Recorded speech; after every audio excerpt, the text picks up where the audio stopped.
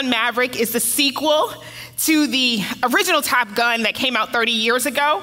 And I did not know, I had heard about the movie, didn't know much about it. So I had to go on Netflix, go find the original so that I could watch it and be up to date with what was going on. So Top Gun Maverick stars Tom Cruise as Captain Pete Maverick Mitchell, a U.S. Navy test pilot. And as his name suggests, Maverick is reckless, but is one of the best. And so he is assigned, as you saw in the video, to teach a group of pilots who are elite pilots. They are called the Super Hornet Aviators, and it's to help them conduct an urgent mission in foreign hostile territory. Now, there's a lot going on in the movie and personal dynamics, which I will save for you to go see the movie for yourself. But one of the things that stuck out to me was Maverick's assignment to teach this elite group of aviators how to carry out their mission. And he has 3 weeks to do it. And while the government isn't as concerned about their safety, Maverick, because of a background story, is careful to make sure that the mission is not only successful, but that the aviators survive.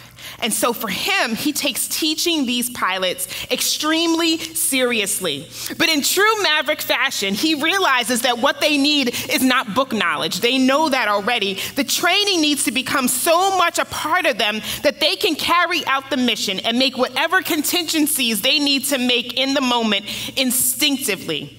They can't think about it. They have to just do it. And they have to believe that they can do it. Now, in many ways, Maverick's approach reminded me of Jesus with the disciples.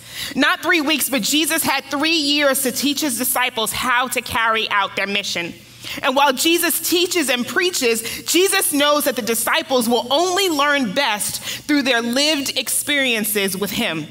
They know the book, the law. Now they have to learn how to live it out in a way that honors God. I believe Jesus is teaching the disciples, and he wants to teach us how to have what I'd like to call Maverick faith. Now, the word Maverick has two major meanings. One is an unbranded calf or cow, but it also means a person who's a lone dissenter, who takes an independent stand apart from his or her associates. But dictionary.com also recognizes that the term maverick has changed so much over time in common usage that it can mean a person who is wild and potentially reckless, that they are a loose cannon. In many ways, the disciple Peter is a maverick. He's a bit of a loose cannon. If you recall, he's the one who blurts out whatever he's thinking, and sometimes he's right, but sometimes he's terribly wrong. He practically swears that he will never abandon Jesus, and yet he denies Jesus 3 times when Jesus is arrested. But Peter is also the one who, when the Roman soldiers come to take Jesus, Peter pulls out a sword and slices his ear off. Peter is the one that you want to have with you when things go down. He's reckless. He's a loose cannon. But Jesus chooses him anyway and uses his recklessness. So shout out to all of you who've been called reckless or mavericks in your life. And it's this maverick streak in Peter that allows him to experience something with Jesus that no one else does. Even though there may be many of us who live in our comfort zones, today we can we consider how God wants to push us to have maverick faith. God is pushing us to have maverick faith. So what do I mean by maverick faith? Here's my definition. Maverick faith is faith so focused on Jesus that you do what seems unconventional or impossible. Some might even call it reckless, simply because God is calling you to do it. A faith so focused on Jesus that you do what seems unconventional or impossible. Some might even call it reckless because God is calling you to do so. If you have your Bibles, turn with me to Matthew chapter 14. It's a very familiar passage. Matthew 14, verses 22 through 33. Immediately, Jesus made the disciples get into the boat and go on ahead of him to the other side, while he dismissed the crowd. After he had dismissed them, he went up on a mountainside by himself to pray. Later that night, he was there alone, and the boat was already a considerable distance from the land, buffeted by the waves because the wind was against it. Shortly before dawn, Jesus went out to them, walking on the lake. When the disciples saw him walking on the lake, they were terrified. "It's a ghost," they said, and cried out in fear. But Jesus immediately said to them, "Take courage, it is I. Don't be afraid." "Lord, if it is you," Peter replied, "tell me to come to you on the water." "Come," he said. Then Peter got out of the boat, walked on the water, and came toward Jesus. But when he saw the wind and was afraid and beginning to sink, he cried out, "Lord, save me." Immediately Jesus reached out his hand and caught him. "You of little faith," he said, "why did you doubt?" And when they climbed into the boat, the wind died down. Then those who were in the boat worshiped, saying, "Truly you are the Son of God." Now, Jesus had been preaching and teaching and healing and performing all kinds of amazing acts and signs, and the disciples had been with him every step of the way. In fact, right before this story, we see Jesus feeding the 5,000, and the disciples were there and a part of it. And so Jesus sends the disciples ahead of him while he prays. And as you would expect, the boat is moving along the lake during the night, but the winds and the waves are terrible, and they're knocking the boat about. And early in the morning, and depending on which version of the Bible you read, it says during the third watch. And the third watch is sometime between 3 a.m. and 6 a.m. Jesus goes out walking on water towards the disciples. Now, seeing it, Peter dares to believe that he can walk on water too. He asks Jesus to call out to him, and Jesus does, and Peter begins to walk toward him on the water. But then Peter notices the wind, and he becomes afraid, and he begins to sink. He cries out to Jesus, and Jesus reaches out to him, and together they make their way back to the boat. Now, if we pay attention to what Peter is doing, we realize that Peter demonstrates maverick faith. Peter shows us how to have maverick faith. Number one, first, to have maverick faith, you have to do what Jesus does. Do what Jesus does. Look at verses 22 through 29. Immediately, Jesus made the disciples get out of the boat and go on ahead of him to the other side while he dismissed the crowd. After he had dismissed them, he went up on a mountainside by himself to pray. Later that night, he was there alone, and the boat was already a considerable distance from land, buffeted by the waves because the wind was against it. Shortly before dawn, Jesus went out to them, walking on the lake. When the disciples saw him walking on the lake, they were terrified. "It's a ghost," they said, and they cried out in fear. But Jesus immediately said to them, "Take courage, it is I, don't be afraid." "Lord, if it is you," Peter replied, "tell me to come to you on the water." "Come," he said. Peter saw what Jesus was doing and asked that he be able to do it too. Now, a better interpretation of verse 28 is, "Since it is you, please enable me to do the same thing you are doing." Peter understood, even if it was subconsciously, that there was more to experience about Jesus, and that is why he takes this initiative. People with maverick faith, they study the Word of God to see what God is doing.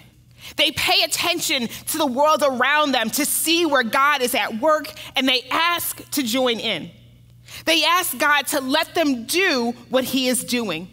The 3 years that Jesus spent with the disciples was for them to be able to see and experience what Jesus was doing firsthand.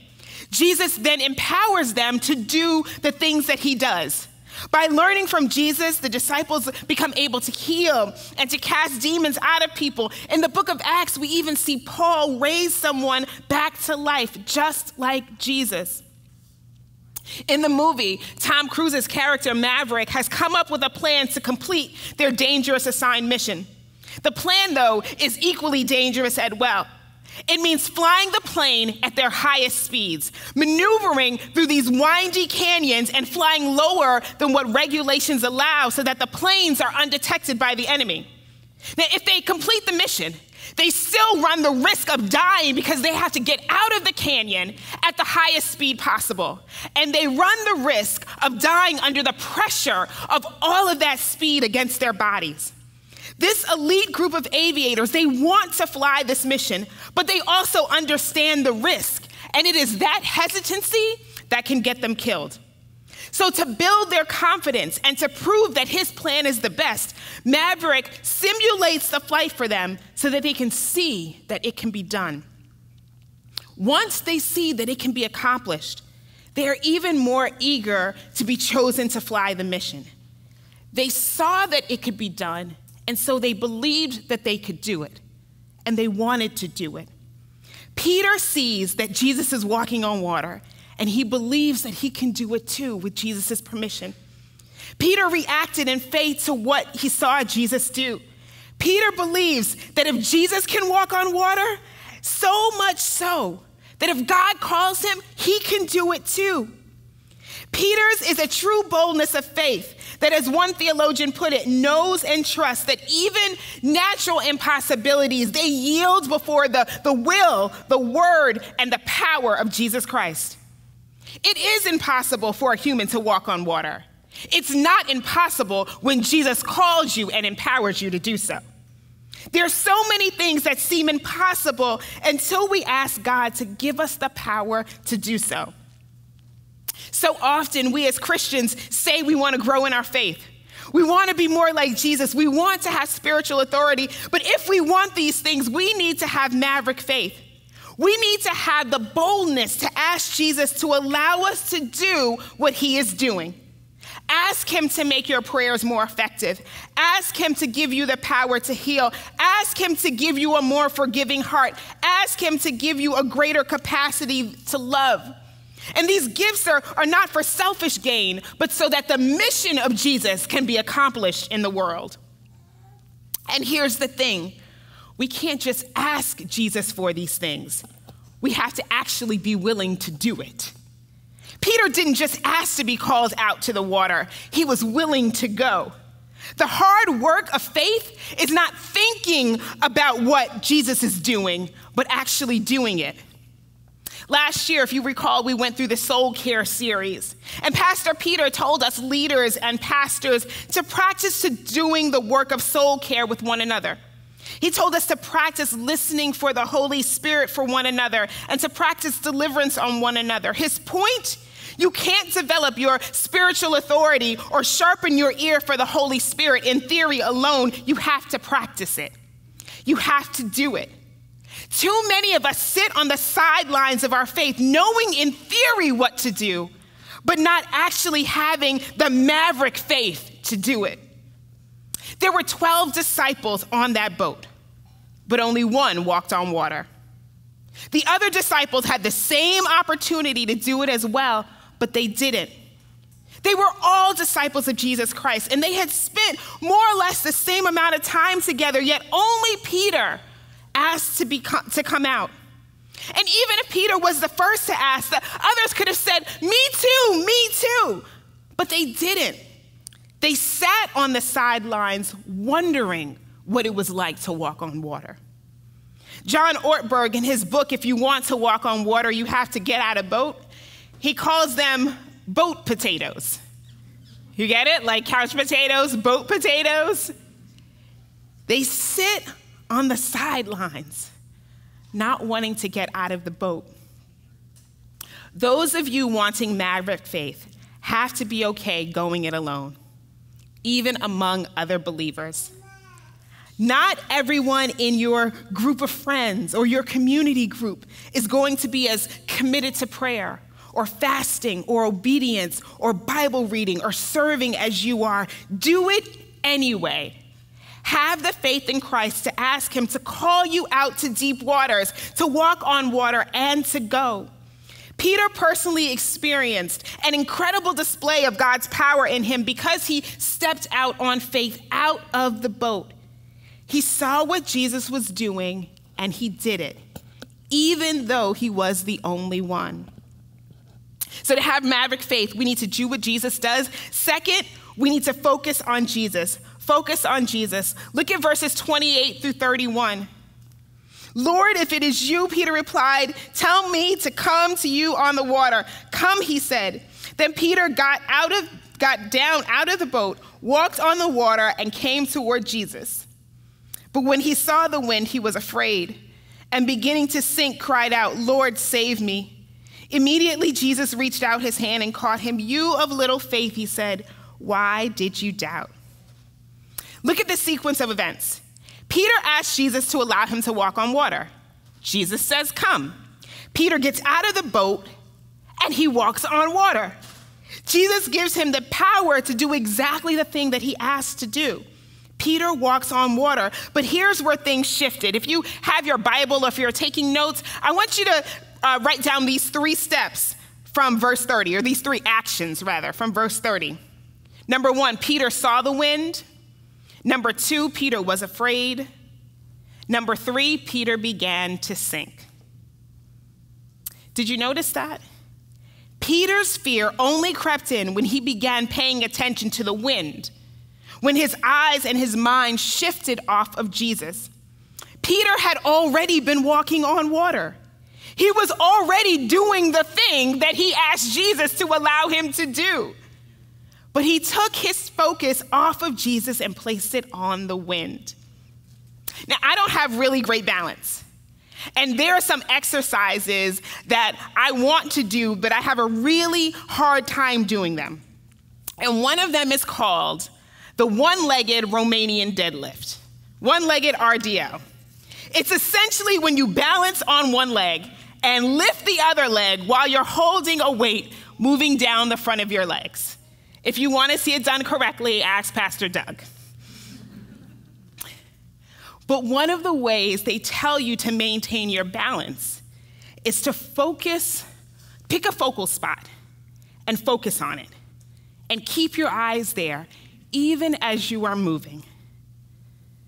Jesus is our focal spot. When the wind is swirling all around us and we feel like we're losing our balance, we need to focus on our focal spot. We need to keep our eyes on Jesus. Peter's faith and focus on Jesus made the water unnoticeable underneath his feet. But when he focused on the wind around him, the water became too much to bear. If Peter would have remained focused on Jesus, his faith would have remained intact, and he would not have begun to sink. Fright struck Peter when he looked at what was threatening all around him. He was now out of the safety of the boat, and he's exposed to the elements, and the wind is blowing around him, and the waves are crashing around him. This is where his faith gave way to fear. He looked at the wind and the waves, and he forgot that Jesus was right in front of him. When fear overtakes you, logic ceases. Jesus was right there before him, and Peter is an experienced fisherman. He can swim. But none of that mattered in the moment of fear. Things around us are real, but when we look at them, we are immediately overwhelmed, and we're unable to recognize Jesus. This is where doubt enters in. Jesus says, "You of little faith." And he's not rebuking Peter. It's a reminder. It's a gentle way of pointing out to Peter of what caused his trouble. Too little faith when he looked at the wind and the waves. Doubt crowded out his faith at the thought of danger. Keep your focus on Jesus. The root word for doubt that is used here in this verse in Greek is actually the word double. The root word is double, as in double-minded. It suggests the idea of 2 different directions or serving 2 masters simultaneously. There are 2 different things happening in Peter's mind. There's faith and there's doubt. Have you ever felt that way? Jesus asked the question, "Why did you doubt?" If you look at the New Living Translation, they have a much cleaner translation. It says, not "why did you doubt," but "why did you doubt me?" The question is not about doubt in general, but it's about doubt of a specific person, of Jesus. Why did you doubt me, Jesus says. Jesus is saying, I'm right here. Why would you doubt that I would keep you safe? Why would you doubt that I would be with you?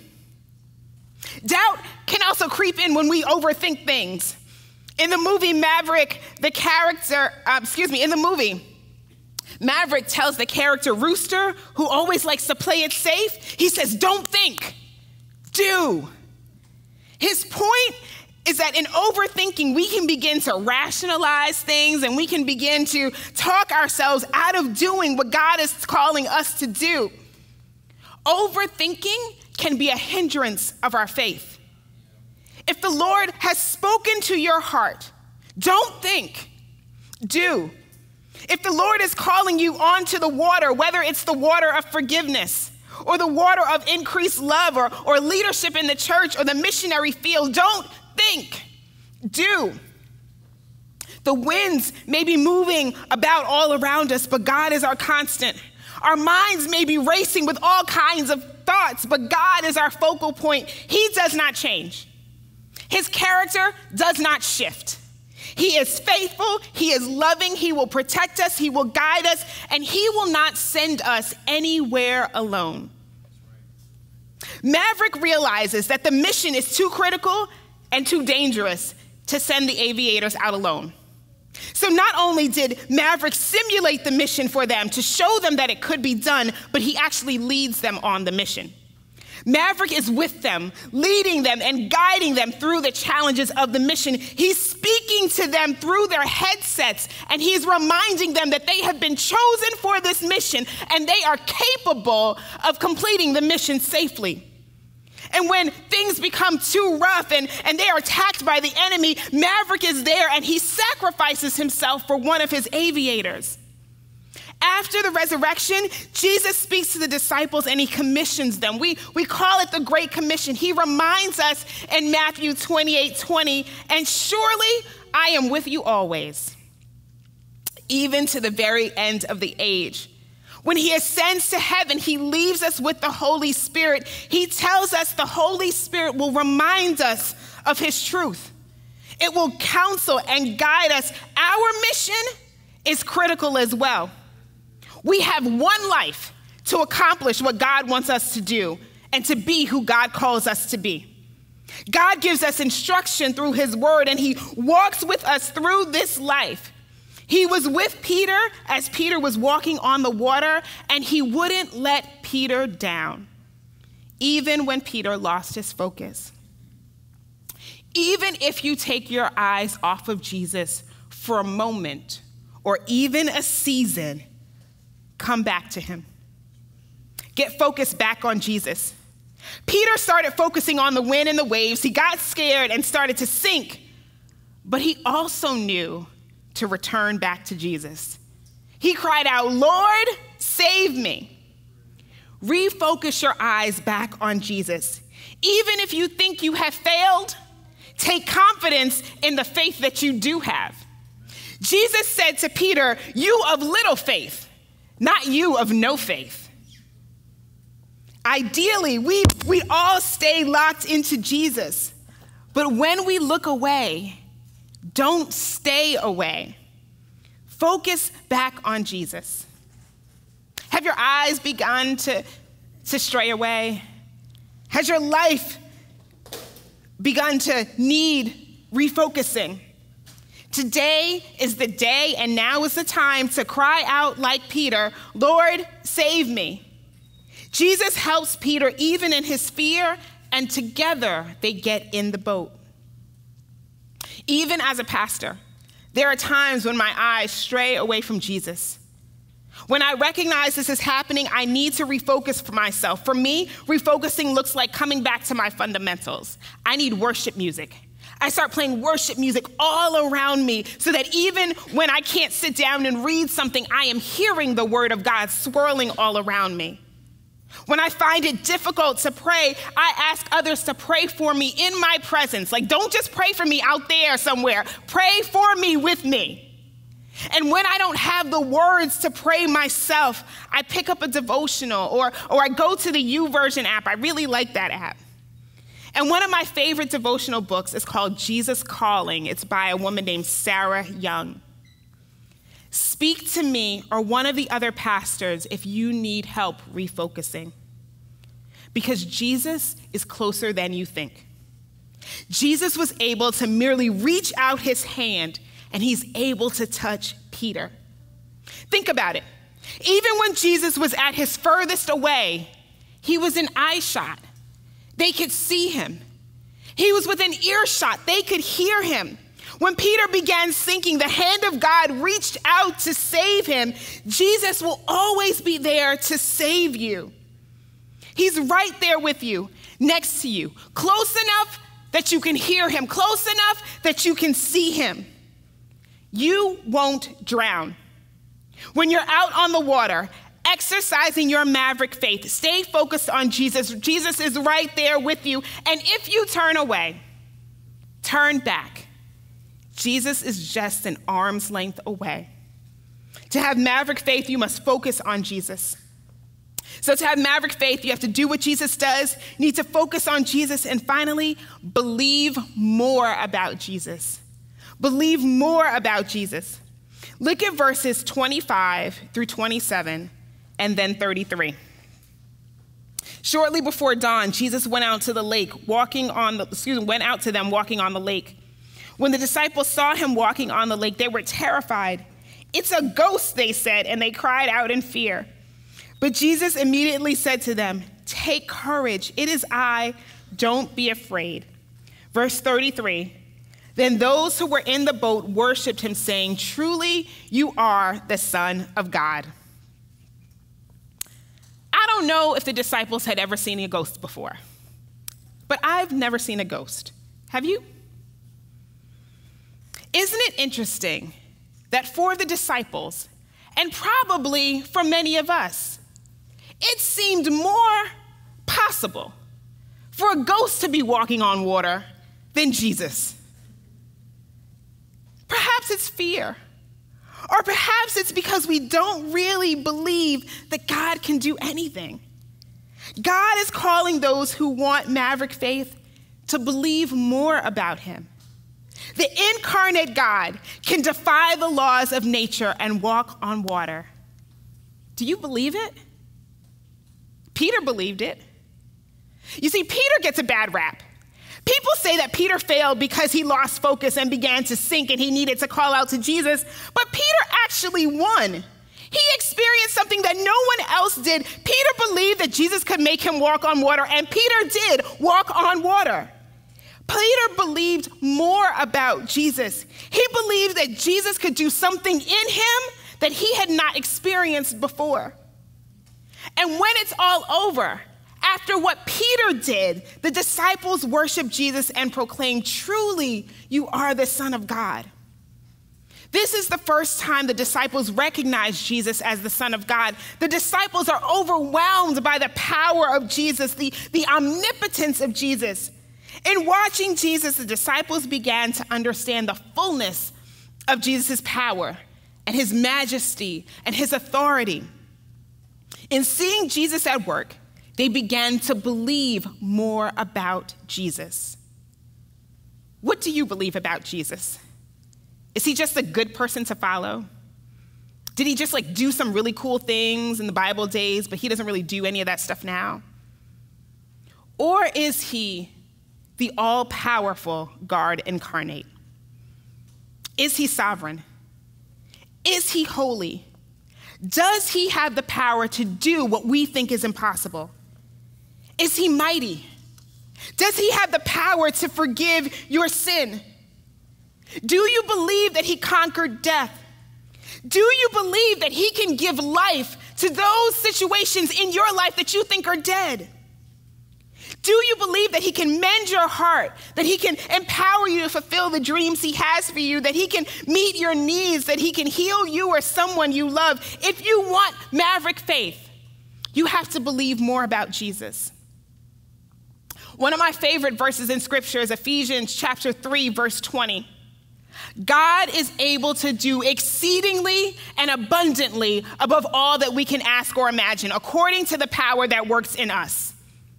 This verse reminds us of two things. That one, our minds cannot even begin to comprehend all of who God is and all that God can do. But it also says that he wants to do the power through us. The disciples didn't believe that Jesus was the one walking on water because they had never seen Jesus do that before, and their mind couldn't even comprehend that Jesus could do that.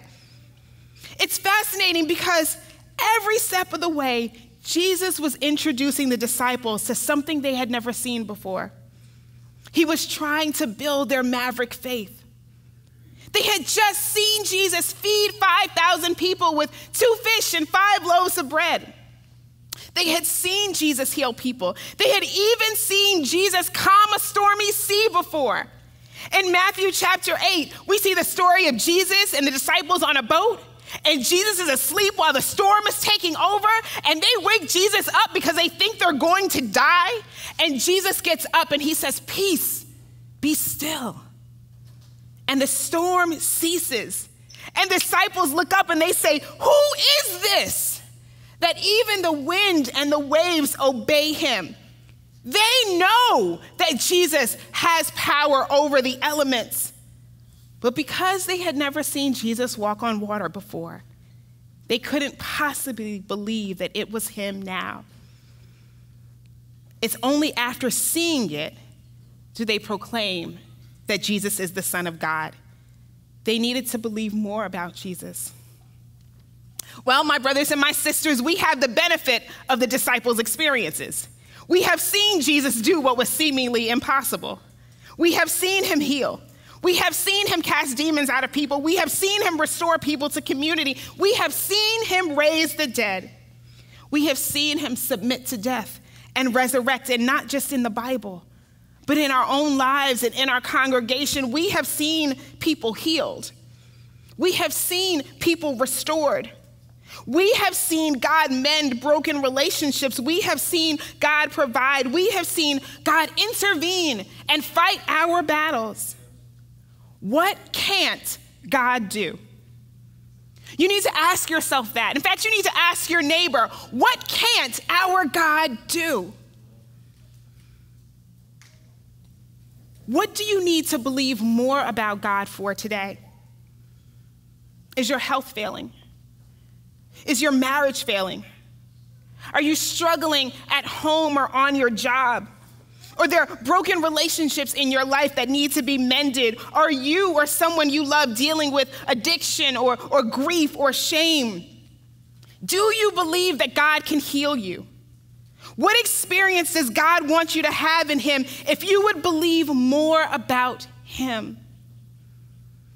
It's just a movie, but Maverick's crazy plan worked. He pushed the limits and required the aviators to step out on incredible faith, and it worked. The safe way, the tried and true way, doesn't require faith because we've seen it before. Maverick faith says, "God, I've never seen this before, but I believe it can work if it is your will. I believe that you can do what seems impossible." I was in my 3rd year of law school when I heard God call me to ministry. And I remember the people around me, good, godly, Christian people, who told me, that's not how God works. God wouldn't put you at this top-tier law school and then snatch you out of it to tell you to go into ministry. Now, that was so confusing to me at the time, but I understand now that people said that because they had never seen God do that before. It didn't make sense to them. But how many of you know that what God asks us to do doesn't always make sense? And God is not bound by any law that says he can't take someone from law school into ministry. Don't tell God what he can't do. And don't tell other people what God can't do. Believe more about God. Maverick faith is about believing that God can actually do the crazy things that seem impossible to you. And I'm not talking about like prosperity gospel and name it and claim it. I'm talking about having the faith to believe that God can do what his promises say he will do. I'm talking about having the faith to pray bold prayers, having the faith to step out on faith and do what God is calling you to do. Just last week, Pastor David preached on gender roles, and he challenged the women in this congregation. I'm going to challenge you too, sisters. If God is calling you into a leadership position, step out in Maverick faith. And brothers, if God is calling you into a leadership position, step out on Maverick faith. What is God pressing on your heart that you keep resisting, that you keep pushing away? And it doesn't have to be this huge thing like changing careers or leaving your family or moving far away. He may be calling you to walk across the street and evangelize to your neighbor. He might be asking you to forgive that person who seems unforgivable, or speak up at that Board of Education meeting. Let's exercise some Maverick faith and step out on the water where God is calling you. Do what he is doing, focus on him, and believe more about you. God is calling us to have a Maverick faith because he's a Maverick God. He is not bound by laws or by rules. He is consistent, but he is unconventional.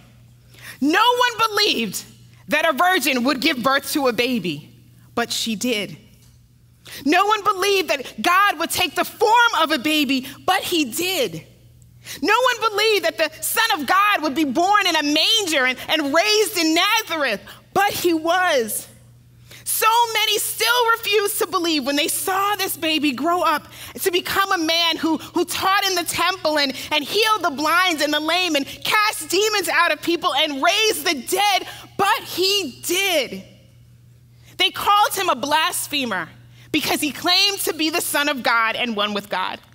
They called him from Beelzebub because he moves in unconventional ways, healing on the Sabbath and dining with the sinners and identifying with the poor. Some would say his love for us is reckless because he dares to love a group of people who may never love him back.